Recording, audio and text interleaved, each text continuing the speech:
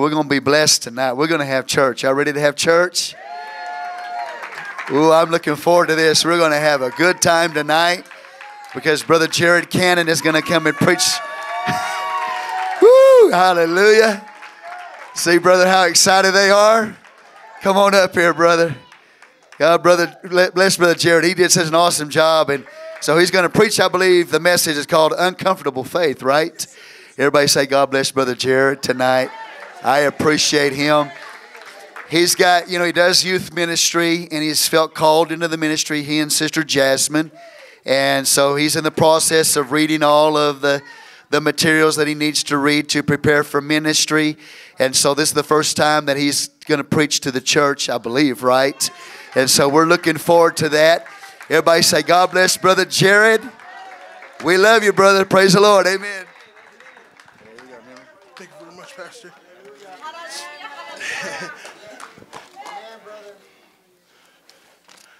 How y'all feeling today?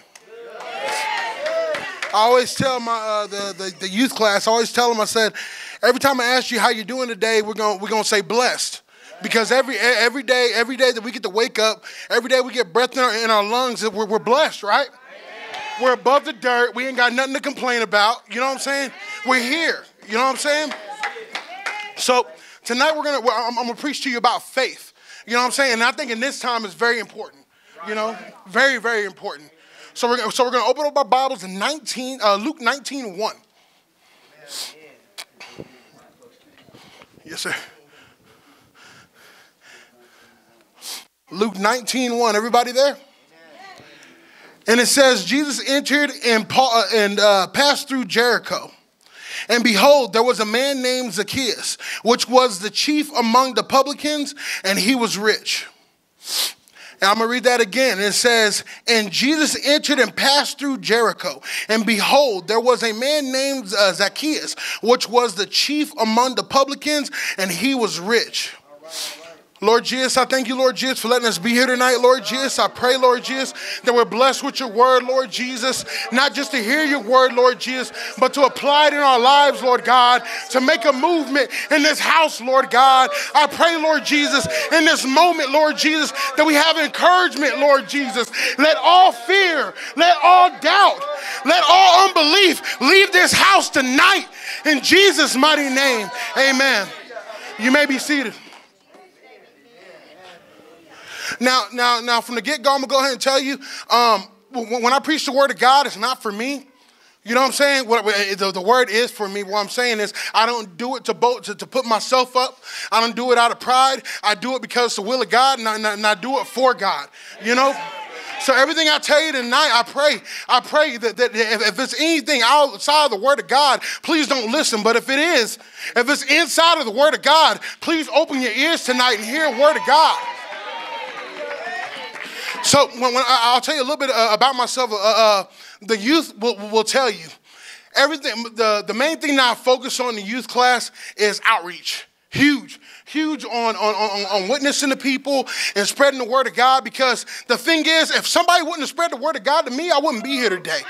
You know what I'm saying? I'm so big on that. I'm so huge on that because the thing is, it's so important. We can't come to church all the time, sit in the pew. You know what I'm saying? We got the praise down, the worship down, the whole thing down. We can pray to God all day. But the thing is, we ain't spreading the word of God. We're sitting over here. You know what that's called? It's called being greedy. It's called being greedy. I got what I need. You get your own. I got what I need. You get your own. No. He said we're supposed to be like Christ. And we're supposed to be Christ-like. Did he walk around just sitting there talking about, no, this healing's for me. No. This faith is for me. None of you. No, Jesus wasn't like that. He kicked it with everybody. You get what I'm saying? He kicked it with everybody. He didn't have eyes. You can see. You get what I'm saying? Sitting there, who was it? Wasn't it Peter, the guy's ear chopped off? No. He chopped off the other guy's ear. I apologize. He chopped off the other guy's ear, and what did Jesus do? It wasn't magic. It wasn't magic, I'll tell you that. We don't believe in that. But what I'm telling you is when I first got into church, I was so hungry for the word of God. I didn't care how I came into the church. I came in nappy. I came in ashy. I came in wrinkled. I'm telling you, my clothes looked horrible. You can put my pants down, they stand up against the wall. It looked horrible. You get what I'm saying? But the thing is, what made me stay is there was a whole bunch of believers that came to me and said, hey, I love you. Jesus loves you. And it wasn't the fake. It wasn't the fake. It was the real. It was the real thing. You get what I'm saying? Because you can have those people. You can have those people that ask you, how are you doing today? And then you begin to tell them and they start walking away. They didn't want to know how you were doing. When you have somebody that has genuine love, when they have genuine want to know about you, you get what I'm saying? That makes you feel good inside. That makes you feel amazing inside.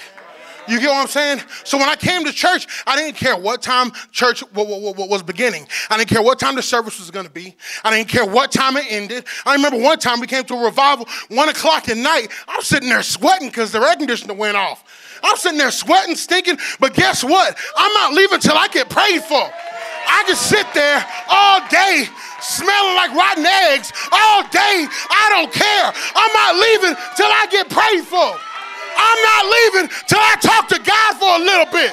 You get what I'm saying? If he can get beaten and nailed to a cross for me, you think a little sweat's gonna stop? What's a little sweat gonna do?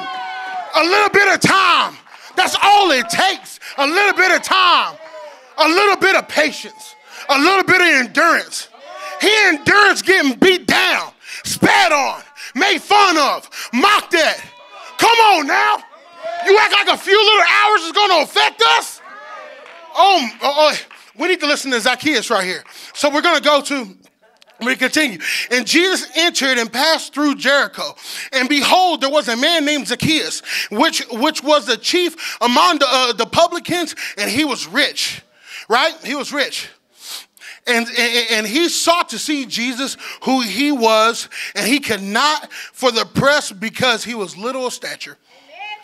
You know what I'm saying? So when he says he was rich, when he says he was rich, what does that mean? Come on. What does that mean? He was comfortable. Very comfortable. Because trust me, when you're rich, you get the nicest cars. You know what I'm saying? When you drive down the street, get an Escalade. It feels like you're going in a bed. It feels amazing. People, get a Tesla. They falling asleep on the way to work. You know what I'm saying? When you got money, you get a little bit of comfort. You get what I'm saying? Maybe you get a little bit too comfortable. Maybe you get a little bit too comfortable. You get what I'm saying? See, Zacchaeus, he wasn't promised that he was going to even touch God. He wasn't even promised that he was even gonna see God, because remember, he was short of stature. He was short of stature. You ever felt so small? You ever felt so small that you're sitting there thinking like, why would God want to do anything with me? Why would God want to do anything with such a small person like me? But he loved you so much that nobody else has your fingerprint. He loves you so much. Not everybody has the same voice recognition. They might sound similar, but it ain't the same. If he spent that much time creating you, you don't think that he can help you through your problems? Come on now. Come on now. The thing is, you got to have faith. And not just regular faith. I'm talking about get up out your pew.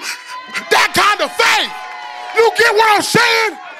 If you got to go down the street to the church on the other side of town and it don't look good on that other side of town, there might be gangsters across the street. There might be people across the street that you might be a little bit sketchy about. But guess what? I got a greater purpose. I'm coming to see Jesus. I'm coming to see Jesus. See, that's the problem. People are scared. People are scared. I'm not going to do that because it looks a little bit dangerous and I just don't want to scuff up my boots.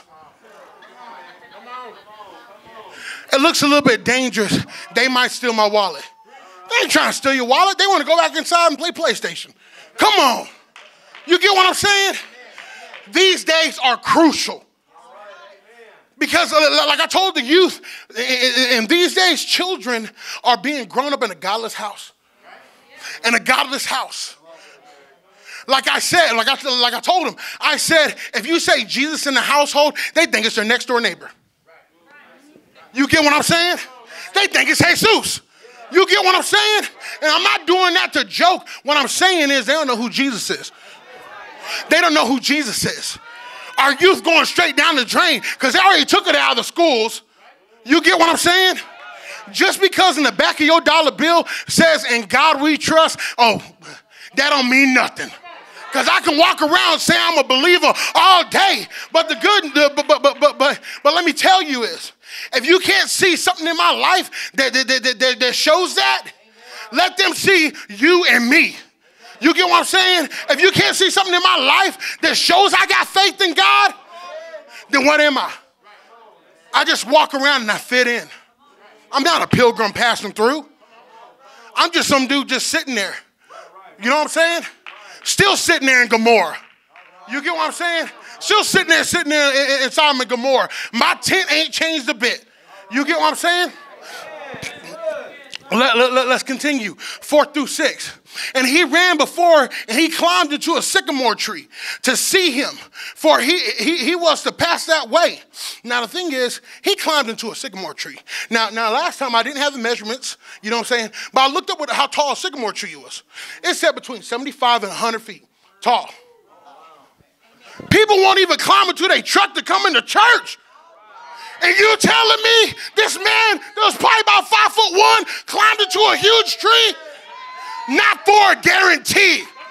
You know what I'm saying? Not for a guarantee. He wasn't guaranteed nothing. He wasn't guaranteed nothing.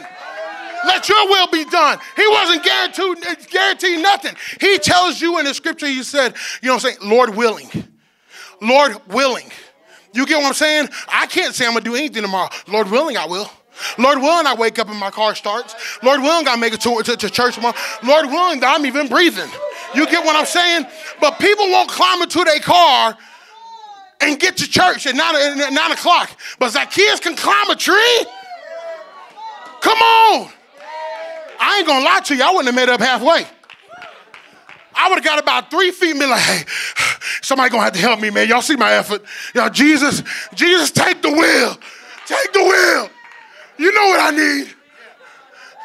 A Gatorade and an asthma pump. You know what I need. You get what I'm saying? I'm just being honest with you. I shouldn't be up here if I'm going to sit here and just give you lies. Give you nothing but fables. Can I be honest with you for a little bit? You get what I'm saying? I'm not going to lie. I might not have made it up the tree. You know what I'm saying? But I would have tried. I would have tried. I would have tried. And guess what? And guess what? In the street, you'll see people. They'll get into a street fight. You know what I'm saying? Over pride. And if somebody gets knocked down, they better get back up. Because guess what? If they don't, that person's going to keep beating them and beating them and beating them and beating them. If you fall down that tree, you get back up. You get back up. And you hope to see God pass through. You hope to see God pass through. Come on now. Continue. And when Jesus came to the place, he looked up and he saw him and said unto him, Zacchaeus, make haste and come down. For today I must abide in your house. Now, what would you do for the opportunity to just to see him? Just to see Jesus walk through? What would you do? Now, you got to understand, this ain't a Klondike bar. Because for a Klondike bar, you might just do it once or twice. Maybe 3 times if you're hungry. You get what I'm saying? But the thing is, this should be daily. This should be daily. Give him my first fruits. When I wake up in the morning, I want to climb that tree. I want to climb that tree. I might be tired. I might be worn out. I might be stressed. But the enemy ain't going to come in my house and just sit down on my praise. I'm going to connect with Jesus. I'm going to have my time with Jesus. Thank you, Lord God, for letting me be here today. I thank you. You get what I'm saying? But the thing is, we can't sit around and walk around with TV face. We can't walk around with Fox Network face. You know what I'm saying? That's the kind of faith that they put on TV. You can go to church once, and then after you go to church on Easter, the next week we can go out during the party, and then Sunday we can sit in the church pew, and we can sit there and do little symbols, and we'll be okay. That's it. And we'll be okay. Where did I say that in the Bible? When did you ever see Paul go clubbing? When you ever see Paul go clubbing and then coming to church Sunday talking about, thank you, Jesus, thank you. No. He got stoned, got back up, and was just like, I ain't got time for the club. Come on, man. And if I go into the club, you best believe I'm bringing back some believers.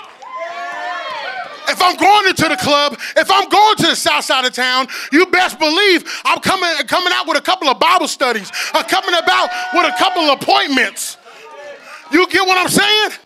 We got to have faith like a mustard seed. Something so small and minute, but it can affect the world. But can affect the world. You're not just a small person. You are important. I forgot, I'm in West Texas. You are impotent. You get what I'm saying? You're very important. You get what I'm saying? You're not just some small person full of blood and a little bit of bones. You know what I'm saying? You're blood-bought. You get what I'm saying? Somebody gave their life for you. You get what I'm saying? He gave his life to you. And y'all must sit here. And guess what? None of y'all can be swine, because swine would have just trampled on the word. You get what I'm saying? You can't be swine. You must be believers, because you're sitting in the church tonight. And even if you don't feel God tonight, guess what? You got another chance. You got another chance. Now, I like to tell the youth. I like to tell the youth, hey kids, calm down. The reason being is because, you know, when we're praising God, it's an opportunity, and not just an opportunity, but a privilege. But a privilege. People over here getting the heads chopped off if they're a believer in Jesus Christ. People getting persecuted if they're a believer in Jesus Christ. You get what I'm saying? But a little sniffle and a little cough keep us from opening up a church? What you talking about?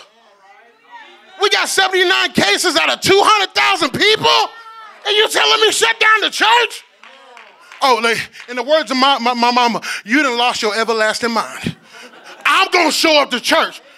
When I was sitting there, and I had strep throat, and I'm in the house. I got fever and a whole bunch of other stuff I ain't going to go over. You can use imagination. I'm sitting there, I got fever. I text pastor, I said, hey, do you want me to sit in the congregation and let the youth classes go to the back? I was going to come to church. I was going to sit in the back pew with my little mask on. You know what I'm saying? With my little, you know, social distancing. You know, I was going to sit there with my mask on, because my ears weren't feeling that great. I was going to sit there and cough through the whole sermon. You know what I'm saying? Congested. I need Jesus. I need healing. How you gonna kick me out of the place that's gonna fix me? This the only place I feel at home. The only place I feel at home. Brothers and sisters all around me. You get what I'm saying? The presence of the Lord is here. You can feel him in the atmosphere. Come on now.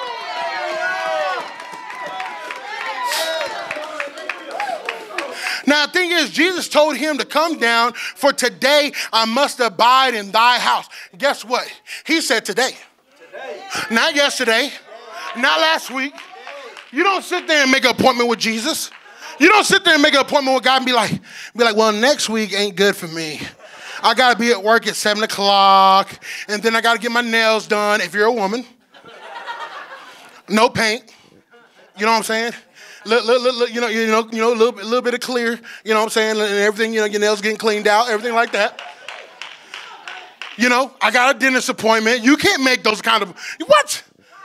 Jesus said, today I must abide in your house. Today. Today is the day of salvation. Not tomorrow. The day after that. My God is a God of today and the day on after. And guess what? There's always going to be, there's going to be a change made inside of you. There's going to be that change made inside of you. All that procrastination that you used to have is going to disappear. It's going to disappear.